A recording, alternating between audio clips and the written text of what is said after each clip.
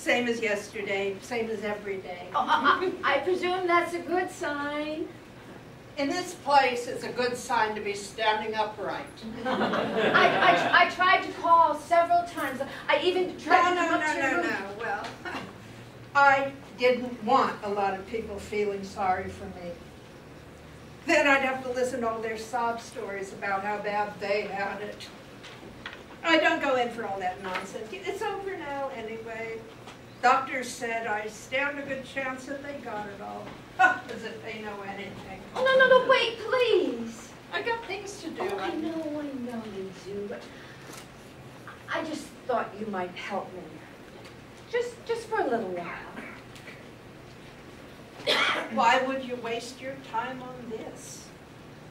Well, it's a hobby of mine. I like to see how everything fits together. Makes me feel accomplished. Makes me feel nervous. All these little pieces laying all over the place, trying to jam them all together, make something out of it. Funny, I find that relaxing. Try reading. Much easier. Well, I need an excuse to come downstairs once in a while. It's so easy to stay up in our rooms. Yeah, tucked away neatly in our own little slots. Now you make us sound like hamsters. Yeah, and it's almost feeding time. They'll all be down in a while. Oh, come on, sit down for a while. You have an analytical mind. Well, that tells me you got too many pieces. But what will they become? That's the beauty, that's the journey. Wherever it is you're going, I never saw trees this color. How is your family? Oh, Your son is coming to a visit, I heard, last I heard. yeah, well, he got a big promotion. He works for a very large dealership now. Oh, wonderful, wonderful. How are the children? I wouldn't know.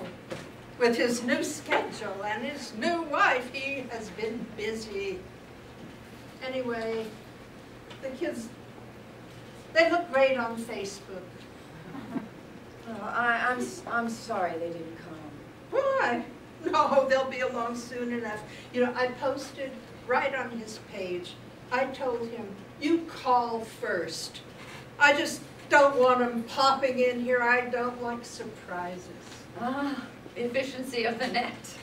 Yeah, does cut to the chase. But it must be wonderful to have a family. Life, it can leave us so alone sometimes. You never married. Oh, well, there was somebody once, but it didn't work out the way I thought it would. It was difficult, but I am past that now. Well, you spared yourself some grief. When I got older, he went younger. I'm all alone now anyway. Oh. Not that it bothers me. But you have 2 children to show for it. True, but I am not sitting around waiting for any of them to come and see me. Come and see if I kick the bucket yet is more like it.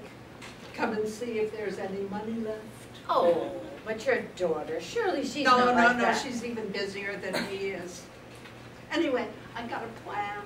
I'm going to stick around for a long time. Just to trick them. It can't be that bad. Yeah, well, it must be my vivid imagination. You see that one over there?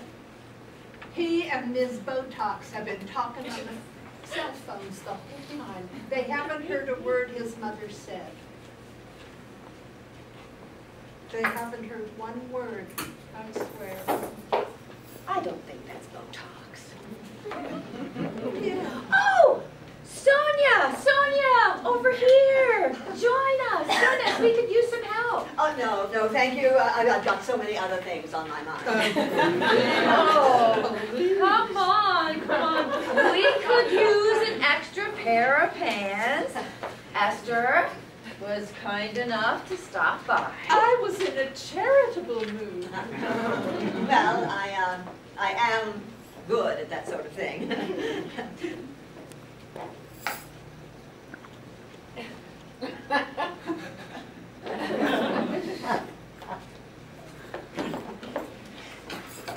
You know, Harry and I used to spend hours on puzzles.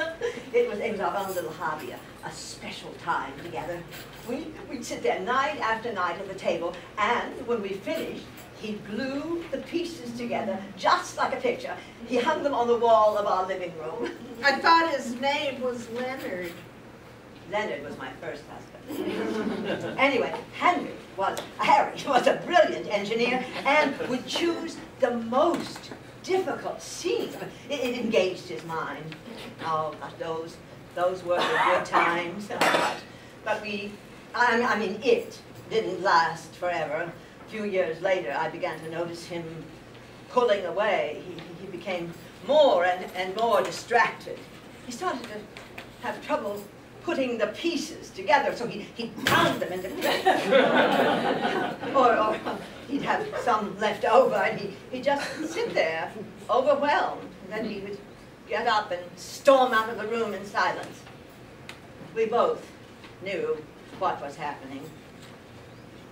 Well, it's a very romantic story, nevertheless. I'm sure that you miss him too. Well, of course, you always do. But then I met Ernst. He was a friend of Harry's. Oh, it was love at first sight. He came to the funeral, actually. He was a pallbearer. You know what they say, a man in uniform. In a black suit? The corners. What do I put about them?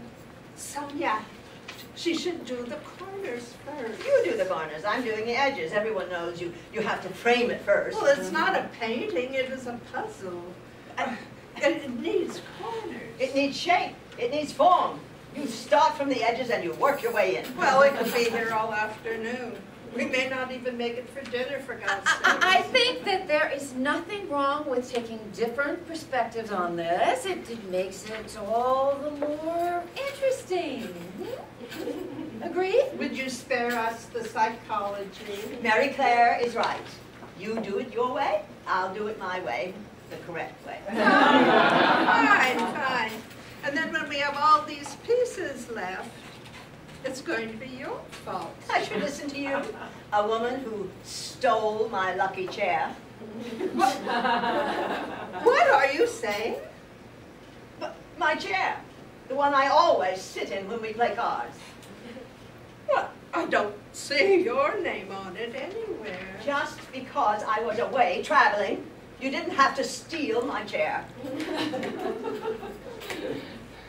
Take it. Take your silly chair.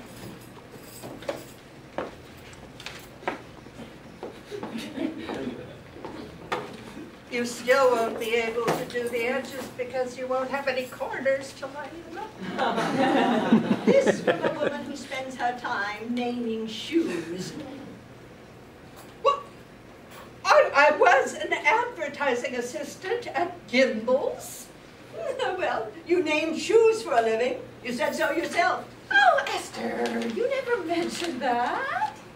That, if I have to explain, was a marketing strategy. You think women would buy shoes without identifying with them? They were so lonely they needed to name their shoes. I shall buy a pair of heels because they're called Patrice or Monique. I always wondered who dreamed up that nonsense. They needed names. We were told they had to sound like Friends, names that appealed to the customer. If you had been in retail, you would understand. A lot of thought went into what I did.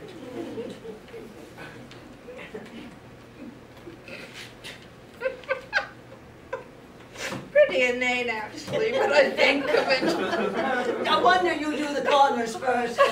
Actually, the way I begin a project like this is I look at the picture, I study it first, I get a feeling of what it's telling me. Great. She's naming shoes and you're talking to picture puzzle. And I separate all the colors, all of them. You get to feel how different they are, and yet how they relate to each other. Colors, All right. We'll try it your way. Yeah, that's it. There is a method to it. Honey, we are never going to finish. All right, all right. Give me the white pieces. I will work on those. Yeah, the snow here reminds me of Ohio winters. Oh, and hot soup, wood burning fires and hot soup. Oh, my mother made the best. Oh, I can still see the steam rising off the bowls. And oh, if it would warm your hands. Oh, we didn't have money for anything else, but we never knew that we were bored. How could we judge? Everyone's busy eating soup. And I remember my mother always wearing one of her cashmere scarves to dinner. Well, it was cold in Boston, too. Wool woven from the neck of the goat. Pure pashmina, so soft. And to prove it, she would pull the entire scarf through her ring. Ta-da! Okay, you do the snow, and I'll do the mountains. What was it like growing up in society? A lot of parties, teas. I was a debutante. My mother never really left Budapest behind. And she insisted that I behave in a manner that reflected on her European background. She was very strict about that. Oh, I am jealous. Beautiful clothes, dances, traveling. When I grew up, we never had money for those sorts of things. Oh, speak for yourself. I went to Cleveland on my honeymoon. There's nothing to be jealous about. After the Depression, they lost it all anyway. I was sent off to boarding schools and never came home after that. My mother couldn't stand the thought of being poor. She became a different person and couldn't relate to her new status or to any of us, for that matter. She left after that. I missed her terribly. It was very lonely, really. Sonia, you have 3 husbands. I married as soon as I left school. I don't even think I loved him. I just didn't want to be alone. Funny how you carry that with you. I wish that I had married the right person, but life has given me an interesting journey nevertheless. Yeah, well, so what? I married for love. A lot of good that did. After 14 years, 2 kids, and a golden retriever, he left. Where is he now? Oh, he's down in Florida, so the kids told me.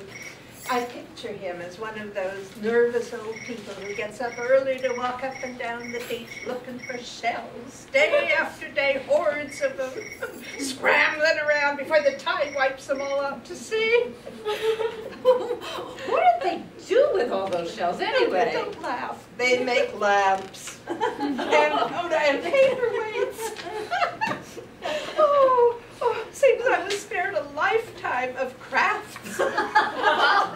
Speaking of which, I think we should set this one aside, but only if you promise to come back tomorrow. Well, this conversation has made me hungry. Ladies, shall we? Did you hear that, Antoinette? Come along, darling. They say the pot roast tonight is to die for.